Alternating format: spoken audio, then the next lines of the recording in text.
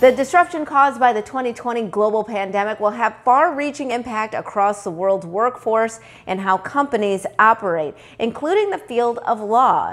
Dean Sonderegger is here with more. Thank you so much for being with us. Hey, hi, Elsa. Nice to have you. Nice to be here. Thank you. Okay, Dean, so can you share the key results of the 2020 Future Ready Lawyer Survey and what they actually reveal? Yeah, sure. So when you look at the legal profession, we've seen about $1 billion a year of investment in legal technology over the last several years. So when we surveyed attorneys, we wanted to understand what their perception of legal technology is. And the biggest thing, I guess, that we got back is that there's a sense that in the next 3 years, the practice of law is really going to shift a fair amount as we see these new technologies come in. And you think about the pandemic, how do I talk to my clients? How do I access the courts remotely if we're not in person?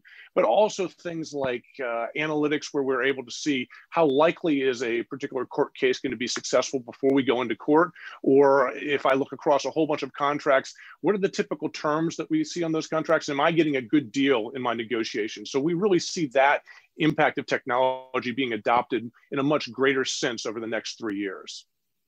And what are the other big trends that you expect will impact the legal profession over the next few years?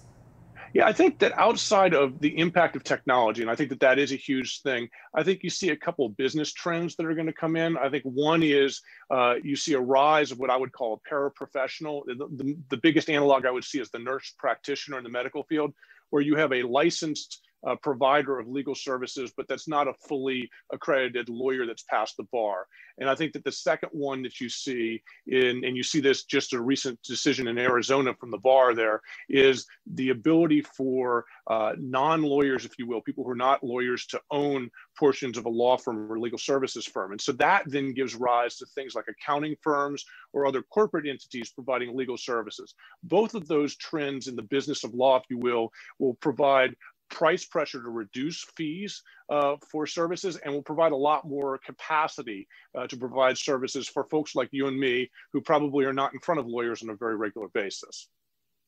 And what will be the top priorities for the legal profession during this time?